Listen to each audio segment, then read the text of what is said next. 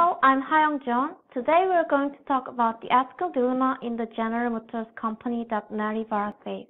As you can see, we have 5 members in our group, including me, who are Daehee, Bhuvan, Xiaoqian, and Sara.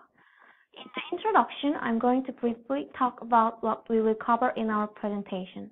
First of all, we will talk about the background information of General Motors, which is our chosen company, and the CEO of Mary Barra.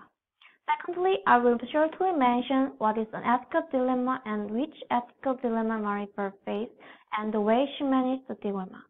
Also, its impact on the organization. Next, we will discuss and critically analyze the leadership styles of the leader, that is, situational and transformational leadership style. Lastly, we will provide a summary and recommendations on how leadership and management standards can be improved if similar dilemma arise in the future. Now I hand over to Daehee. Thank you, Hayeong. My name is Daehee. Here is the table of contents. Our contents will start with the introduction. Next is the background of GM and Mary Barra.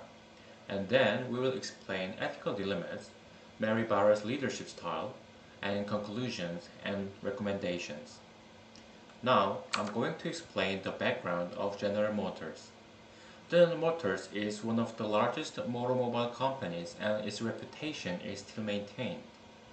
Durant founded GM in 1908 and owns car brands such as Buick, Cadillac, Chevrolet, and GMC. Currently headquartered in Detroit, United States, it works with 155,000 employees who speak 75 languages, and 6 continents are GM's market. GM has announced that it aims to produce most vehicles as electric vehicles by 2035 and will invest $27 billion by 2026 to achieve this. Furthermore, GM partnered with Microsoft last year to accelerate its goals. Here is some information about Mary Barra.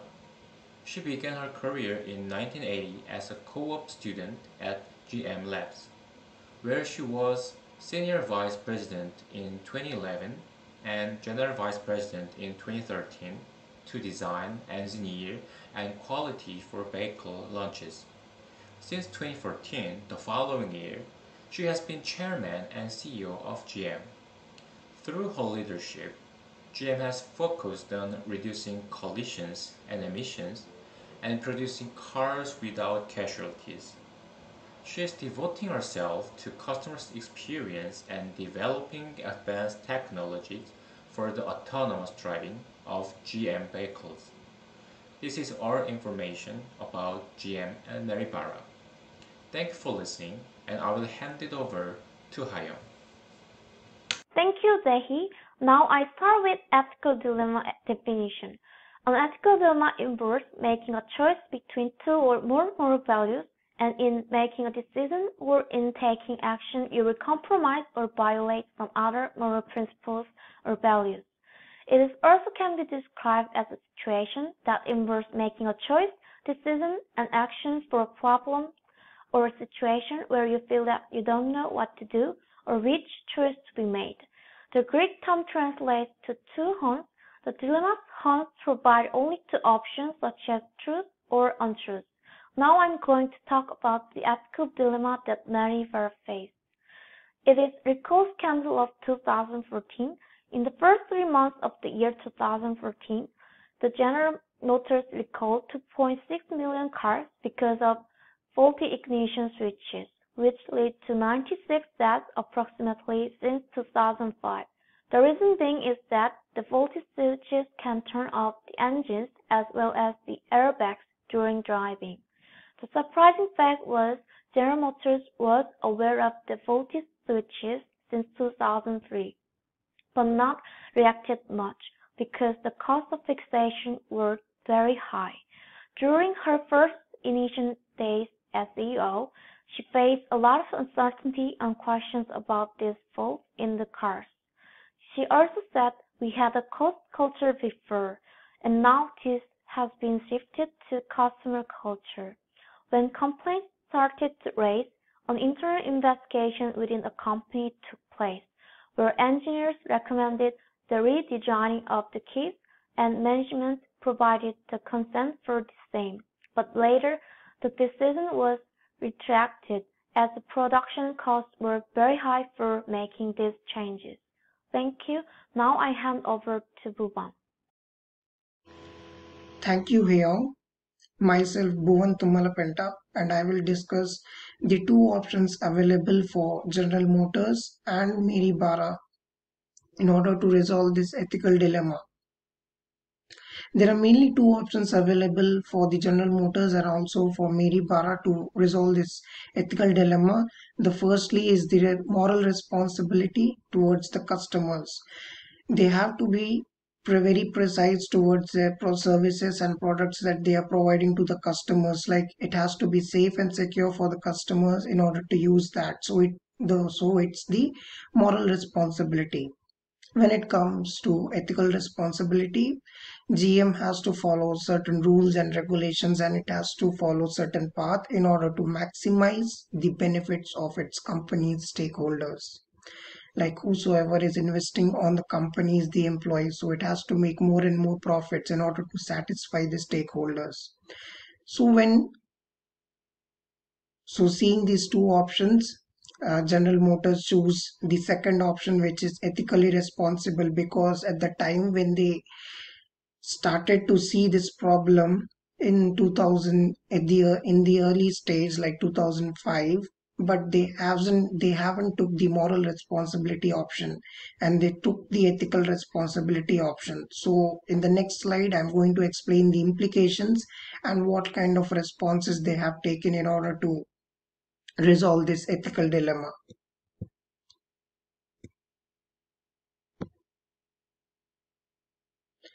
So talking about the implications on General Motors as well as Mary Barra, when this issue was very severe in 2014, she faced a lot of challenges in terms of public, in terms of customers, and in terms of company's reputation over its services towards the customers. So as a first measure, General Motors fired 15 of their employees because they haven't uh, taken this ignition problem with due respect, so that it could be resolved at the earliest. And secondly, NHTSA, which is a public authority like of a country, uh, penalized the company for about $35 million, and the company of co means obviously has to pay a compensation to the victims, like victims of the accidents, for about $20,000. So it's a very huge financial loss for the company, because when the company started to recall, there was no revenue generated for the company, and also by paying these compensation and penalty, the company went into a lot of losses. So one quality measure that they have taken is they took a shift from the cost to customer culture, which is now they are focusing more on the customer, focusing on the quality and the safety of the customers in terms of the products. And finally, there was a time when the Congress asked for a criminal investigation. So when coming to the response actions they have taken, firstly, they have replaced all the faulty cars in the market. Secondly, they have provided free rental vehicles free of cost to the affected drivers because of this ignition problem. And there was another internal review of vehicles which cost them high. And also one good measure was they have restructured their engineering and quality department, so that in the future they handle these problems well, and there's no chance of any problems in terms of service delivery to the customers. Now I hand over to Daisy for leadership delivery. Thank you. Hi everyone, this is Xiaoqian Liu.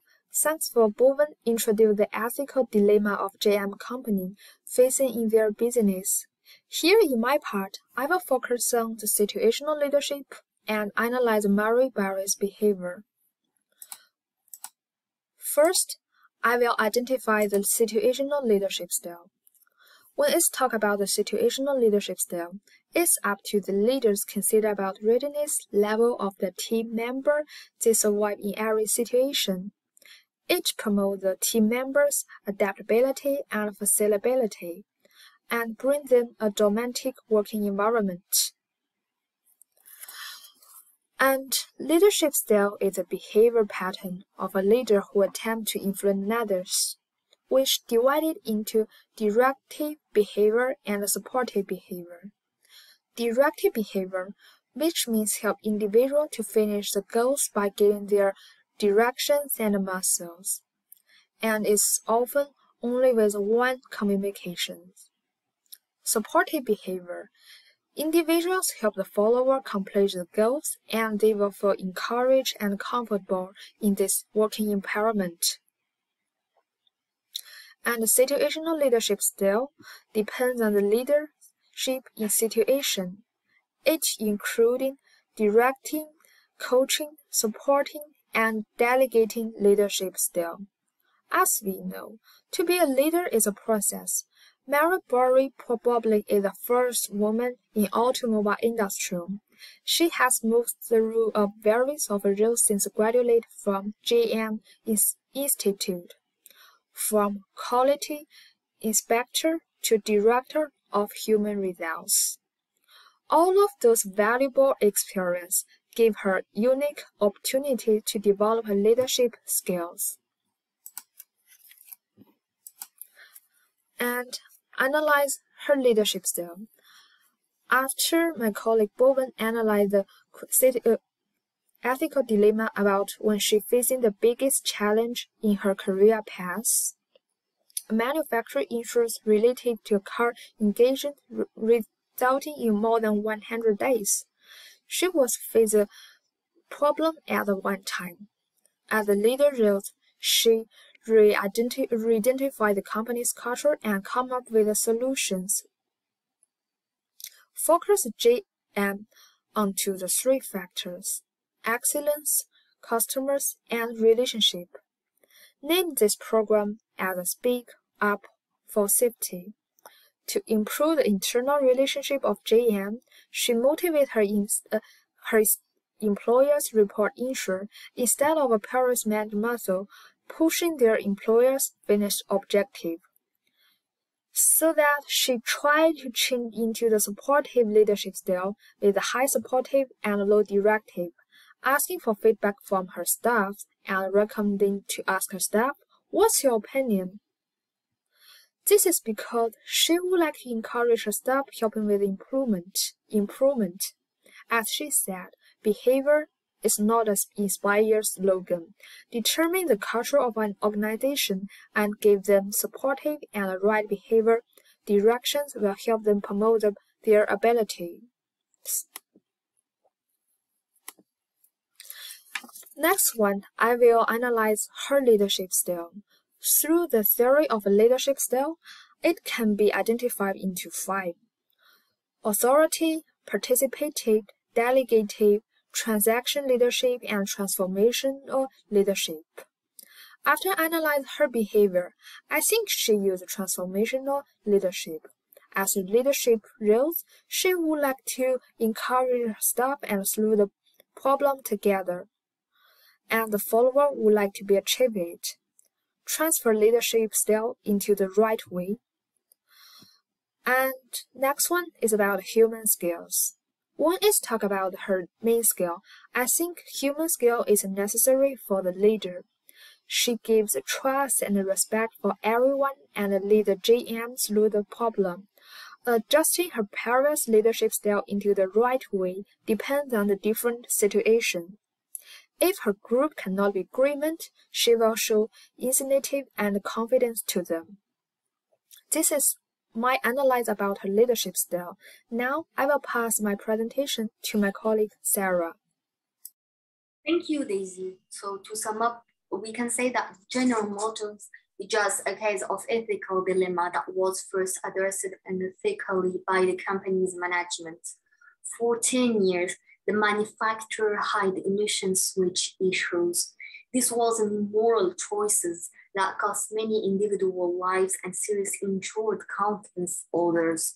So as a consequence, different stakeholders responded to the circumstances and the organization faced new obstacles. Numerous lawsuits brought by customers against the businesses resulted in the settlement of some of the claims for billions of dollars. Additionally, the corporations was the target of investigations by government bodies, which led to the imposition of fines. These are just a few of the repercussions that judgment like the one of General Motors made were unethically may have. Despite the fact that the firm has stabilized under the direction of her CEO, Mary Barra, it is crucial to remember that the business climate circumstances will develop that endanger the viability or growth of the organization. The management capacities to make quite moral judgment that contribute to the containment of the crisis rests on the management ability to successfully navigate these scenarios. So Mary Barra, she used many of different style of leadership. So the first one is the situational, with high supportive and low directive by encouraging their employees to improve at work, and the transformational styles also by focusing on skills development of their staff. Concerning the recommendation, if I was like Mary Barra, I will use the same styles of leadership. So since 4 years, due to her flexibility and also adaptability, as well as her background in electrical engineering and business administration, combined with her achievement-oriented behavior and strength in maintaining a relationship with her co-workers while navigating teamwork and using it to its fullest potential, Mary Barra has accomplished an astounding amount. Also, with her imaginative and future-focused mindset, the possibilities are unlimited and her success will only increase.